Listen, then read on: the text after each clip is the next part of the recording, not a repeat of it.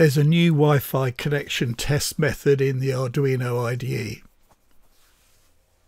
So previously quite elaborate methods were used to start the Wi-Fi connection, test for connection, keep repeating and print lots of dots and wait until the connection is made, then carry on.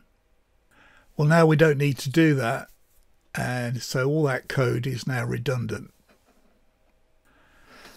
Now we can just start the Wi-Fi connection and then wait for connection result, and with an optional delay. So you can wait for 10 seconds, 20 seconds, a minute.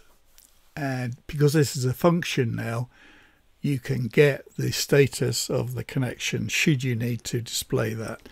So you can say the status, wait for connection result, 10-second delay or whatever, and it will return either connected or not connected, depending on how you test the function's results.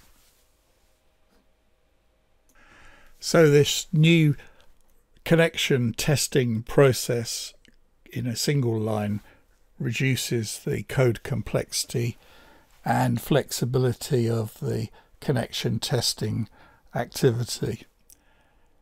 I hope you found this information useful.